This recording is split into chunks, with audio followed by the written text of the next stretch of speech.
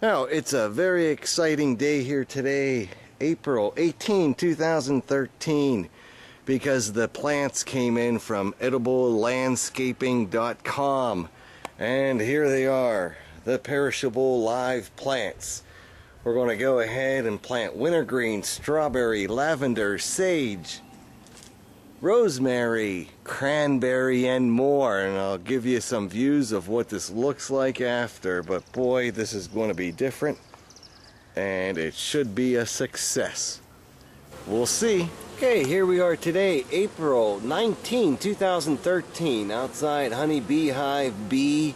We see that the honeybees here are nice and active after surviving a week of formic acid treatment for mites, and they're out here, newbies taking some training flights, and foragers going and coming with the goods for the day before some good rainstorms head our way. It's pretty active out here today on this fine spring day, and I want to get back in and show you why I really came out here today. But just a quick hello to the bees here. So, Tony Teolis here again, ToDoListHome.com. Want to show you what it looks like after we went ahead and planted the 50 plants we put in the ground last night. And you can tell here we have a whole variety of different things. I'm just going to focus on what was planted last night. We have violet and lavender. But we see from the previous plantings how the peas and radishes are coming up. We got more peas and radishes over here. Over here we went ahead and put in some more chives a couple of days ago. Last night I come in here and planted some sage down there. More violet. I put some strawberries in and around this particular hugel bed here. And going over to the newer hugel bed, we've come over here and see what's going on.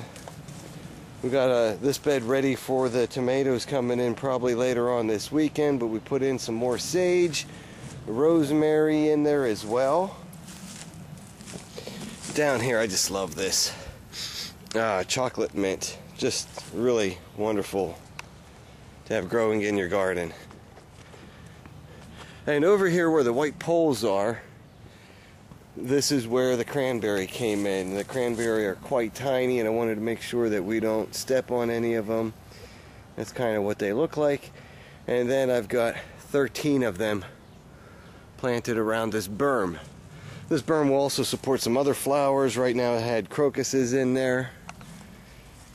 Down here we put in more lavender next to these grape plants here. I hope that comes up pretty nice. And we put some chives in next to the grape plants a couple of days ago. And then where the other berms here are built and the white poles, these are marking where some wintergreen is planted. And we've got 14 wintergreen plants here and one other cranberry plant all along here. And then we'll put in some extra ground cover, clover, and some other things, as well as some flowers here as the season continues to progress. We threw another strawberry plant into this current plant here. That's the new plant down there, and then this is strawberries from the original pile. I would say this little strawberry bed here goes back 3 years, and again, it's not very big, but it's quite productive. See here how last year's raspberries are starting to come up. And then the raspberries from 3 years ago, those and a couple of blackberry plants planted in the back there, going to be producing a lot of berries. And we went ahead and put in some extra new strawberry plants here. I should pick these flowers off of these new plants so that they'll produce fruit next year. But these are only going to produce little strawberries, nothing really overproductive. Time to put out the blood orange.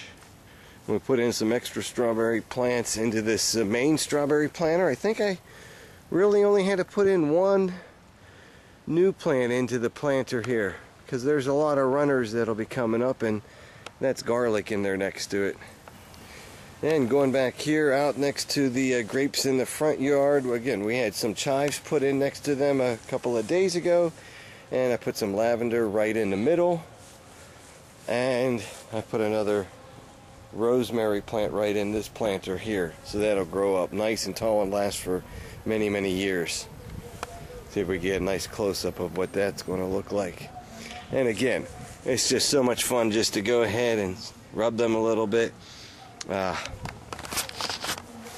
it smells so nice. And back here we have the greens that we put in the ground last week coming in, and we've got some turnips and parsley. The green onions are coming along fine here. And then we have some flowers that are going to be popping up over here as well. You see the roses will be coming in, and I'll probably come in and mulch here a little bit. But a key thing about the roses, you see that I went ahead and planted in some garlic next to them last fall. A lot of garlic around here. This will help protect them as well as give them some extra nutrients from the herbs. And I love to show off these plants here. These are the elderberry, coming along nice and strong. Yeah, storm's coming pretty quickly here. So I'll tidy this up. Again, you see garlic all around this hugel bed here, just doing really fine. And one thing I wanted to point out here was this blueberry bush that I went ahead and stuck into the hugel bed. I thought I had a space for it, turned out I didn't, so I put it here. And we'll see how well it does over the years, provided we make it that long. And the rest of the garden and the environs here at ToDoListHome.com. Next week, all will be popping in more action when the extra honeybees come and the hives will be full. This is going to be a lot of fun out here. Stay tuned.